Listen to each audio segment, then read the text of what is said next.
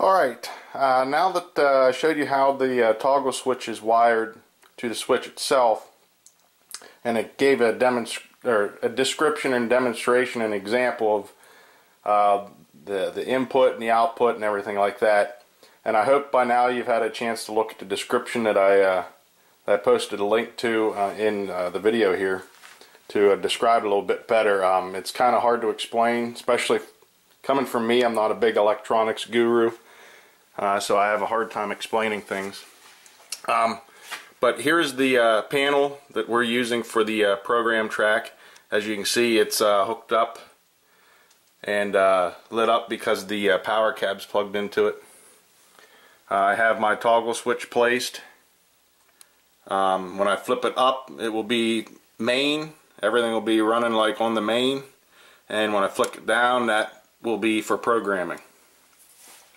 Right now I got the, as you can see, my smart booster is up and operational, so everything is powered up right now. The toggle switch is in the off position. Pardon me for moving around, but we're going to visit underneath the layout. I wired everything under here with these. You don't need to, you can run the wires direct, but I got tired of soldering. But let me move here quick. Alright, this one here, this is my track power.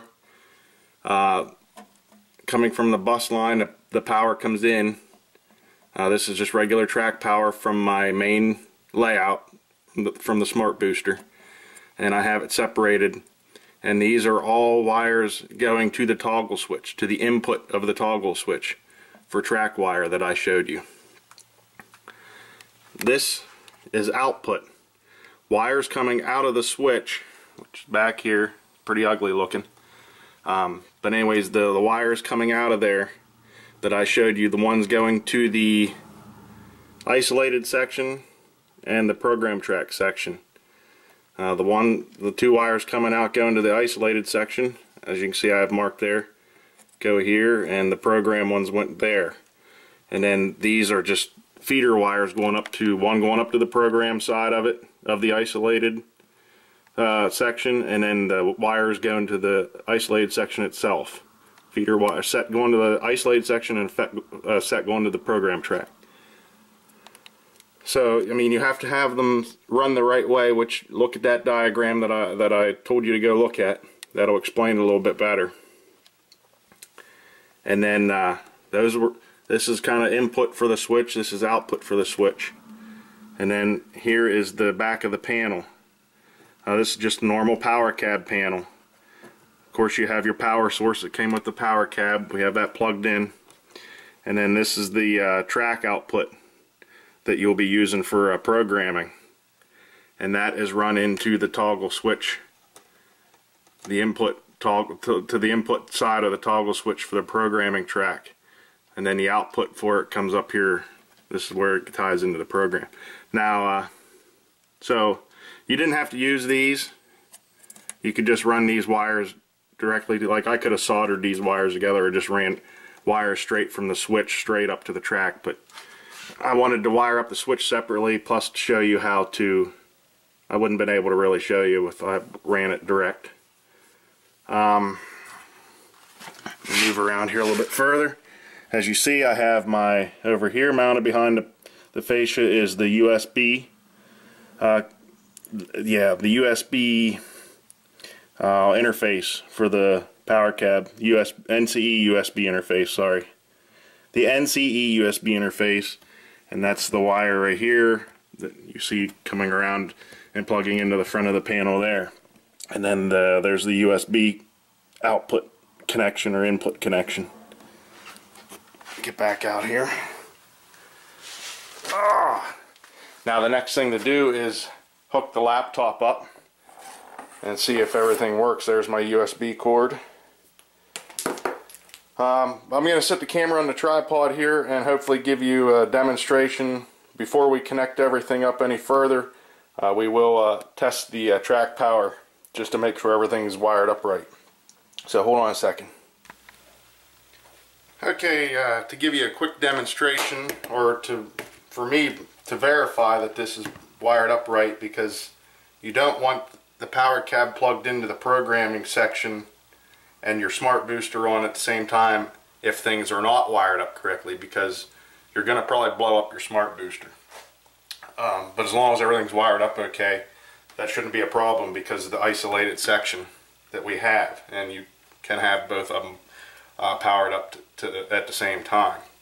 Now you can see there it says 0.1. I'm not really sure why, but as long as it says that, that means there's no juice going through. Try to lay that somewhere where you can see it. I hope you can see that. Alright, as you saw, the smart booster's powered up, the power cab's powered up on the program side of it. So let's check. And then the switch is in the center off position. So I should not have any power on either one of these tracks. Now right here's the insulated joiners. This here is the isolated section going to the layout. This is the program track section. So let's check. If you can see that, no power. Move on the other side of the insulated joiner. No power. That's good because the switch is in the off position. There shouldn't be any. Alright, let's try the program side. I'll switch it down to program.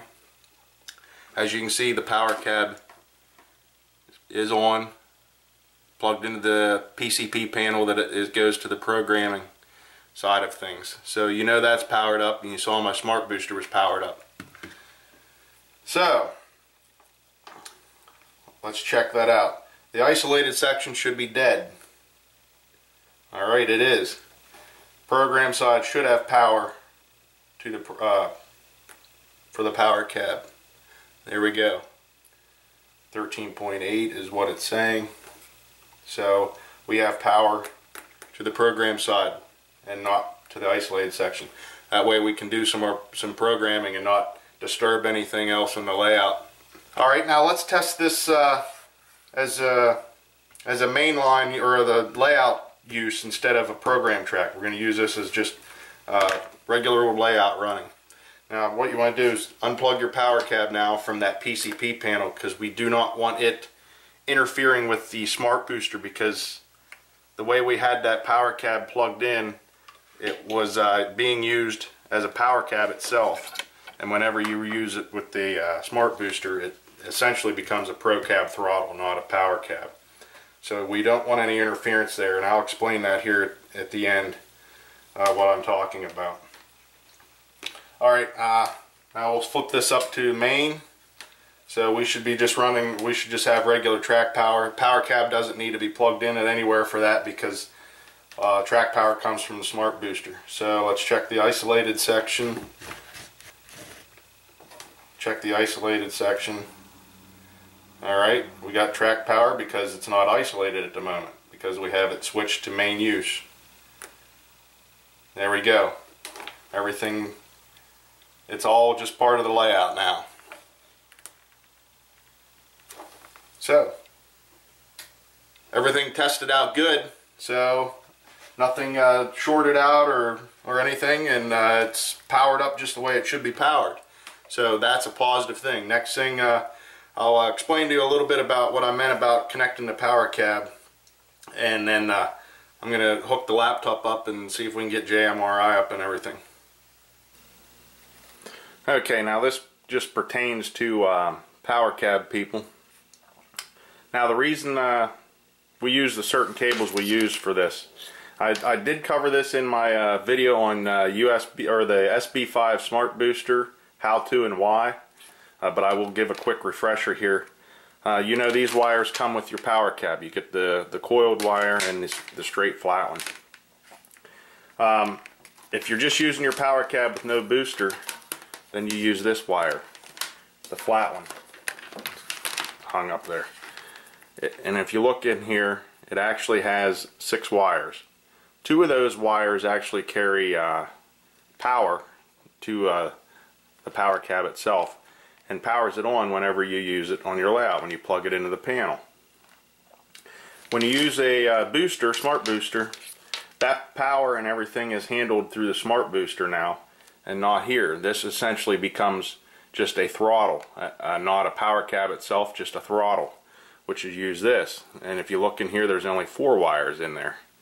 That's because all we need to do is carry information back and forth with this to the track, and not power. The power is dealt with the smart booster. So right now, I mean, if you unplug this with a smart booster, you still have track power, and whatever's happening on the layout will continue to happen. When I'm using this now as just a regular throttle for the layout, just running normal operations, I will have to use this. And I will use it in my UTP panels that I have placed around. Right there's one. Now when I decide to do programming, I will use this cable here, because essentially I'm separated from the smart booster, because we are separating the program track from the main track, which is powered by the smart booster. So we need to have a way to apply programming track power to the program section, which is why I mounted the PCP panel there that originally came with the power cab. Now I can reuse that. So we have to use this so we actually have power to the power cab and to the track.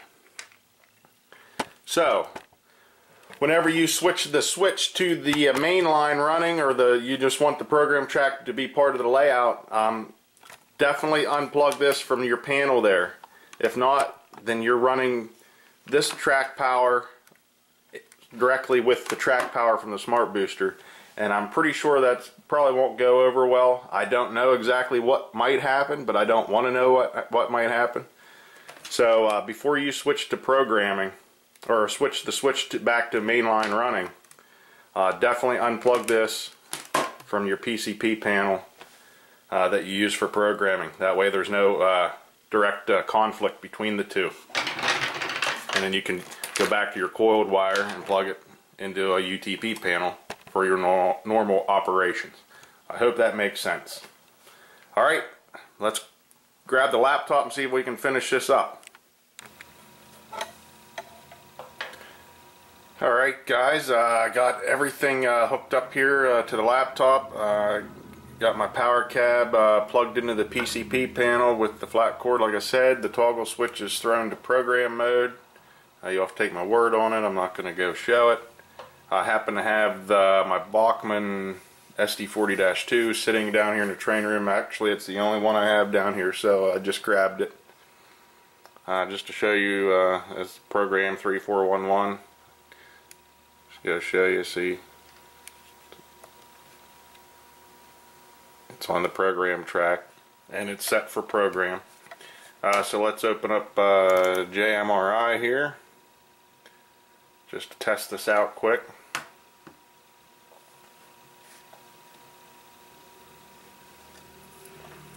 This laptop hasn't been on for a long time, so I think it's going through a lot of updates and things, so it's a little bit slow right now.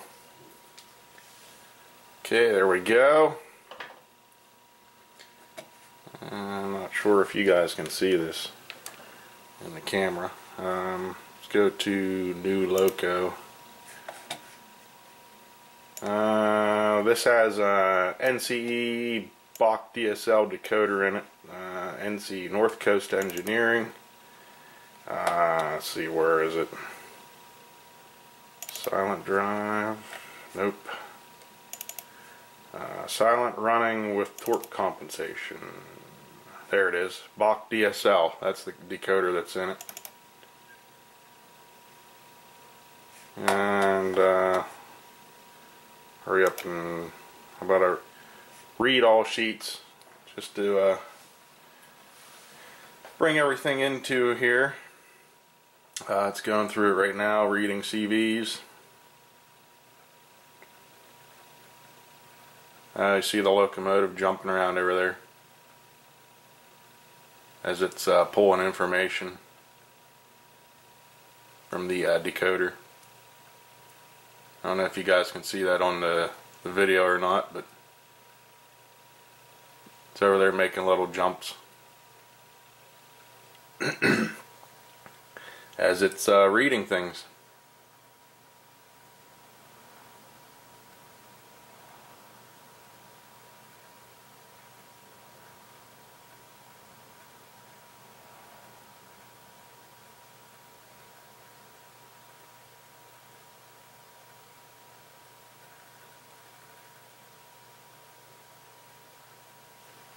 Alright, it's done reading.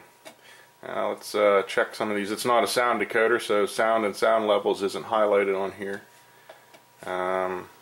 Basic address 3411. That's exactly what it is. Got everything there. Motor shows torque rate kick at 2, torque kick strength 50. Some of this stuff I set already way back when, so I don't remember what a lot of them are, so it's kind of neat. There's no speed table there yet. That'll be next on the agenda. But there's all the information and what the CVs are set at currently on the decoder. Alright, so it looks like everything's working. I'm not going to go through any programming right now. This video is probably long already. Alright, that's it. Program track is wired up and ready to go, and it seems to be functioning as it should. If I have any problems or if you have any questions, don't hesitate to ask me, like I said. And if I have any information to share again, I'll be sure to share that. But that's it for this video. And it's hard for me to explain that toggle switch wiring and everything, so please check out the link that I have in the description for the Model Railroad Hobbyist article on wiring up 4-pole double throw switches. Okay, that's it. I'm not going to jabber anymore. Thank you for your continued support and stopping by and checking out my channel and watching my videos. I really do appreciate it. So I will catch you then on the next video. Take care, guys.